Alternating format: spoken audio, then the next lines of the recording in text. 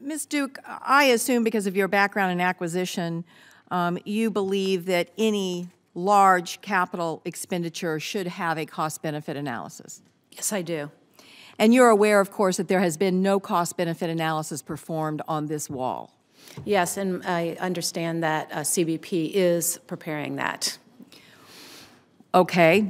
And there has been no money appropriated for this wall, correct? There's currently no money other than existing money in the CBP BizFit account. But actually, they have to allow that to be reprogrammed, correct? Yes, that is correct. And it's my understanding that in order to keep congressional oversight and congressional power in check, which I believe all the members of Congress want as it relates to executive orders, that there has to be a sign-off by the ranking and chair of the Appropriations Subcommittee for those reappropriations. Yes, that's my understanding. And are you aware that has not occurred?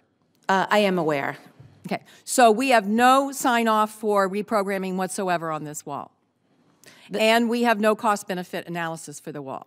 Now, let me go further. Part of that analysis must be that when you spend money in one area and take it away from another area, you've got to analyze the threat risk. And we've spent a lot of time on threat risk at the Department of Homeland Security. Yes. In fact, some of the cuts that are being proposed to biodefense, I couldn't agree with more, because there was a whole lot of money wasted there in light of the threats that face our country. A lot of money on something that wasn't really a threat when we had real threats that were not being addressed.